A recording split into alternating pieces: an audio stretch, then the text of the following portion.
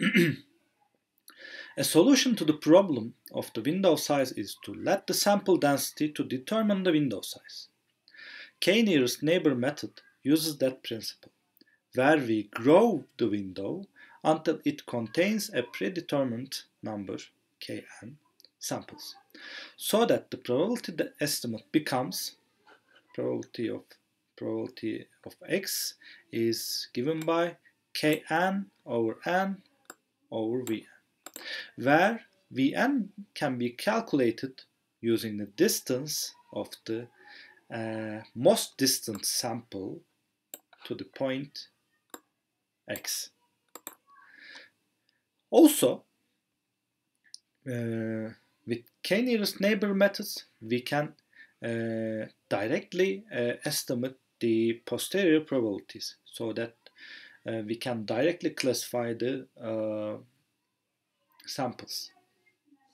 So, given a number of classes omega j such as omega 1, omega 2 to omega c, and the set of training samples where each sample belongs to a single class, suppose that we place a volume around the sample x and capture k samples within that volume.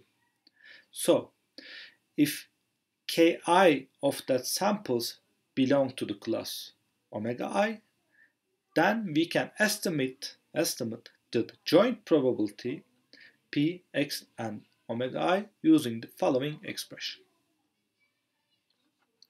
So this is the joint probability of x and omega I.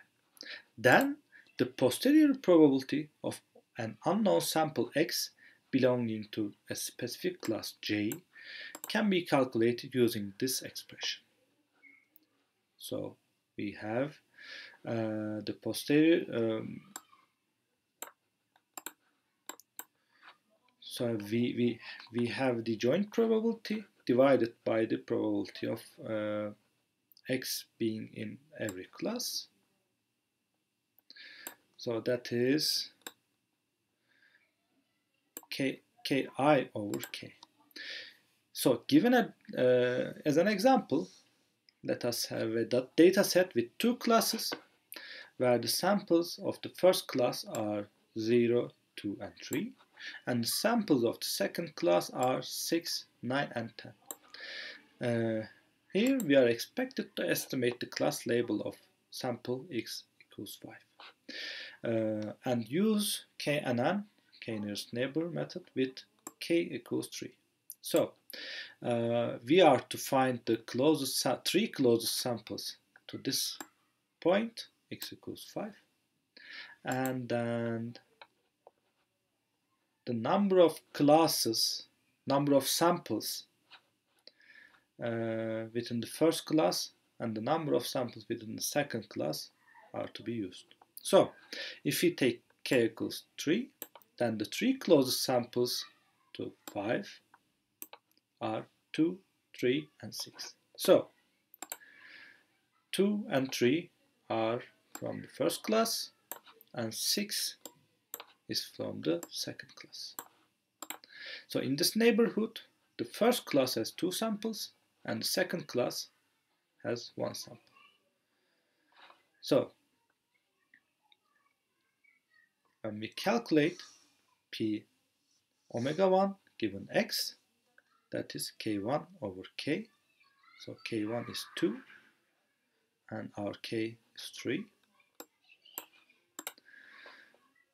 So for the second class, we have omega 2, probability of omega 2 given x, that is k2 over k, that's 1 over 3. Therefore, when k is selected to be 3, the sample x is classified in the first class. Note that in the above example, the estimated class changes when k equals 1 is selected. So when we select k equals 1, the closest sample is from the class 2. Therefore, the point x equals 5 is classified in the second class. That is because, the estimated class changes when k equals 1 is selected. That is because classification with KNN method heavily depends on the density of the samples in the feature space. As we get more and more samples, our density estimation and our posterior probability becomes much more accurate. However, if the samples are sparse or scattered in the feature space, or if the features are high dimensional, and if the number of samples are low, the density estimation with KNN becomes problematic. So, when the number of samples are low, the samples become more sparse, basically. Or if the features are high dimensional, we have a larger space to fit our samples. So as the dimensionality of the features increases, the sparsity of the samples increases by the power of the dimension d.